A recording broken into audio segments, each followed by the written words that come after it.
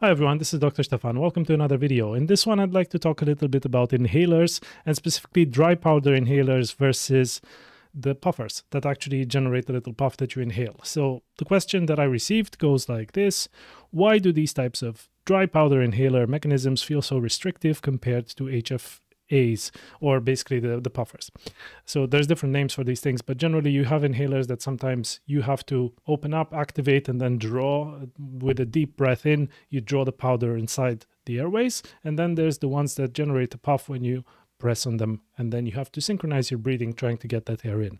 But basically the question goes on to say it feels almost like it's collapsing your bronchial tubes when trying to draw the powder in, which would limit the dispersion inside the lungs.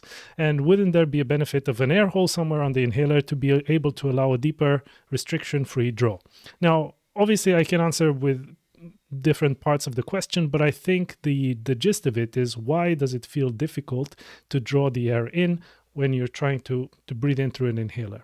And that is actually an important point, and I think it's maybe not commented on enough.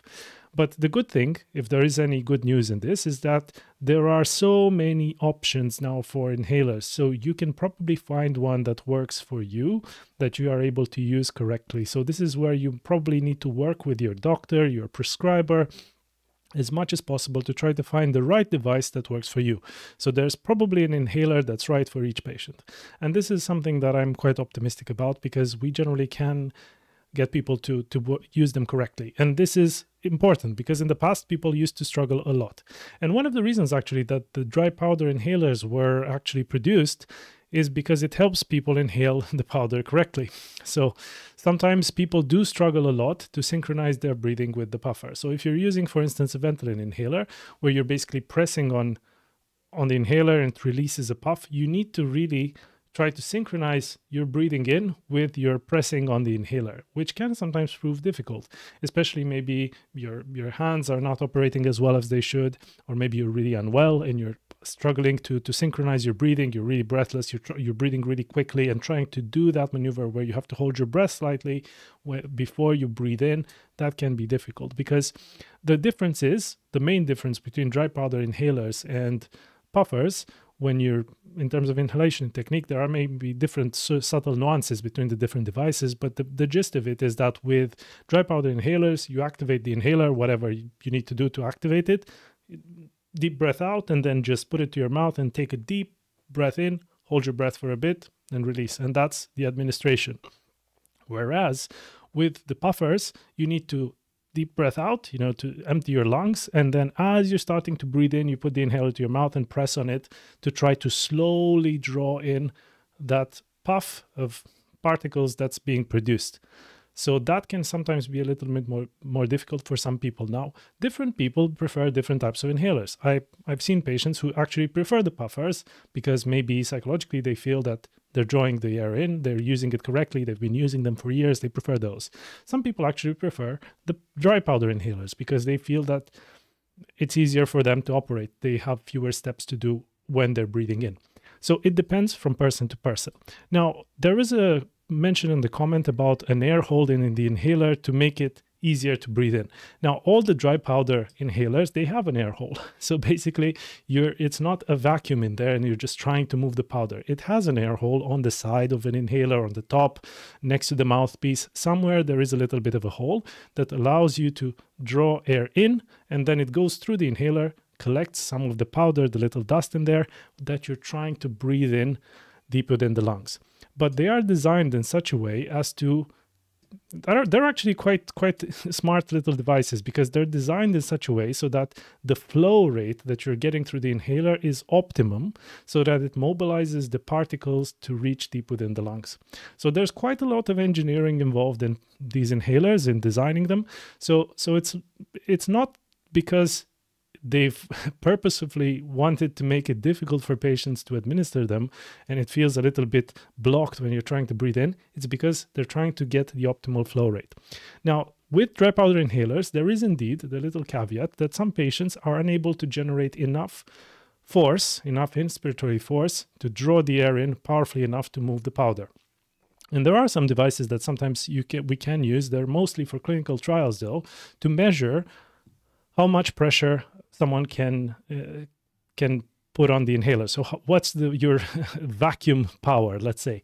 So sometimes we can use that, and then if it's below a certain rate, then potentially using certain dry powder inhalers may be a little bit more difficult. But different dry powder inhalers will have different inspiratory force required to use them optimally. So then again, this brings the question of which is the right inhaler for you in your particular situation. It's very hard to make a blanket recommendation, and I'm not trying to do that. I'm not trying to give you specific medical advice for your case, just trying to make you aware of the differences that exist between the different devices that we have out there.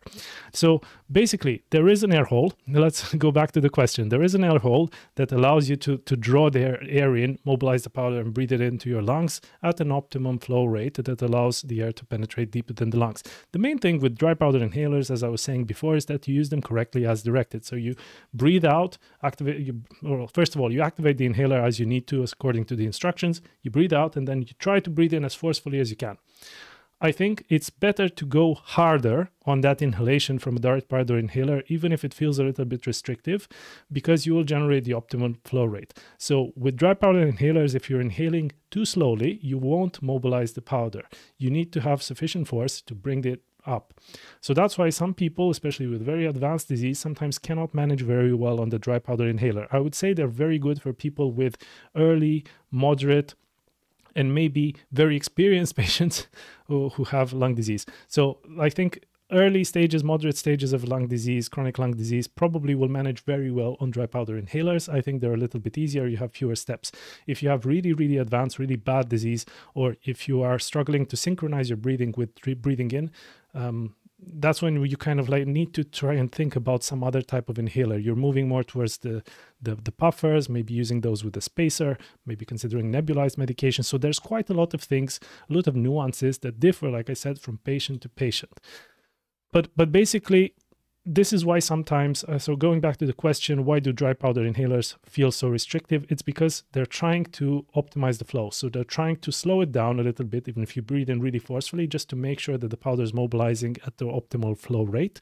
But also, you need to have enough power to mobilize it. So that's why it's kind of the device is trying to control that flow. That's why it feels restrictive, because it's trying to control how quickly you're getting the powder in, so it goes really deep.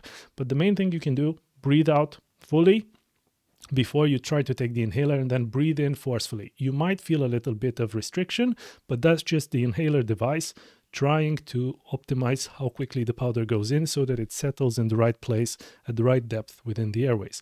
And then as you've completed your breath, at the end of it, just hold your breath for a bit and then slowly release.